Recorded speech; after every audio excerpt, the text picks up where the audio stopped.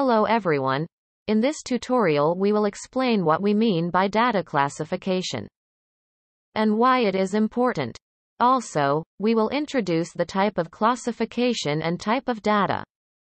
Finally, we will see how to prepare for a data classification project. So, let's start with: what is data classification? Data classification is the process of organizing data into categories for its most effective and efficient use.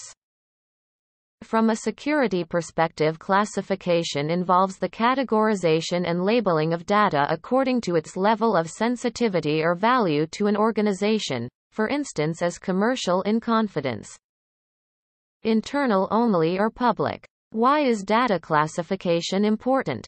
A good data classification allows organizations to apply appropriate security controls based on that predetermined category data.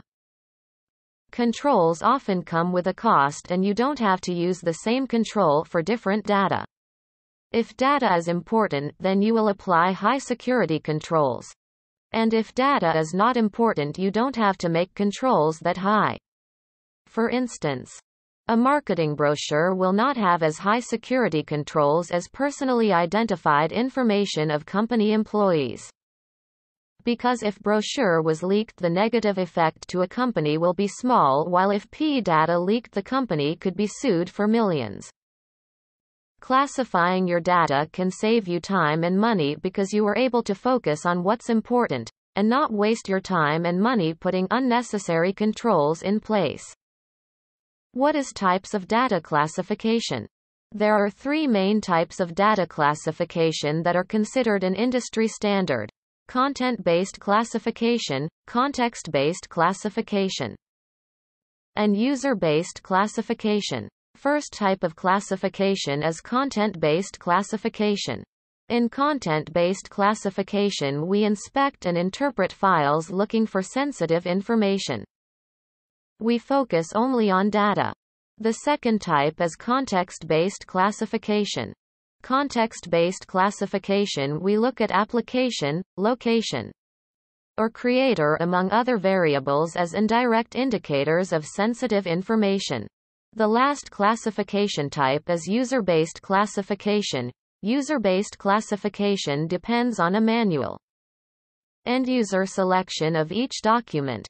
User-based classification relies on user knowledge and discretion at creation, edit, review, or dissemination to flag sensitive documents. Each organization should pick the best type of data classification that suits its business. Type of data. The organization assigns a level to data depending on its importance or sensitivity. This level will determine the number of things, including who has access to that data and how long the data needs to be retained. Typically, there are four classifications for data: public, internal only, confidential, and restricted. Let's look at each of them. Type 1 is public data. This type of data is available to the public. For example, the company addresses and phone numbers. Company awards. It can be freely used, reused, and redistributed without repercussions. Type 2 is internal-only data. This type of data is strictly accessible to internal company personnel or internal employees who are granted access. This might include internal-only memos or other communications, business plans, etc. Type 3 is confidential data. Access to confidential data requires specific authorization and/or clearance. Types of confidential data might include social security numbers, cardholder data, and documents, and more. Usually, confidential data is protected by laws like HIPAA and the PCI DSS. Type 4 is restricted data. Restricted data includes data that, if compromised or accessed without authorization, which could lead to criminal charges and massive legal fines or cause irreparable damage to the company. Examples of restricted data might include proprietary information or research and data protected by state and federal regulations. How to prepare for a data classification project. To prepare for a data classification project, you should follow the following steps. Step 1. Evaluate your data. What types of data do you have? Where does it reside, e.g. databases? Cloud storage, employees' email folders. How much of that data is regulated? What policies and controls are in place to protect the data? Who has access to the data? Step 2. Define its value.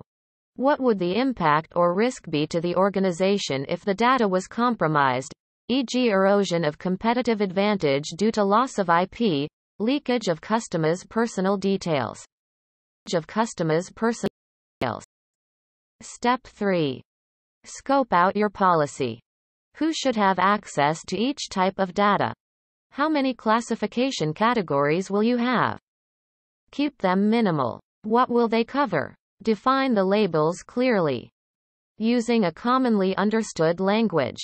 What classification approach will you follow, automated or user-driven? Which technology solution will you adopt? This could range from a simple internally developed tool to a comprehensive third-party software package. How will you communicate the policy, and train people to use the selected solution? End of the lesson. Thank you for watching. If you liked this video, please press like and subscribe. Goodbye.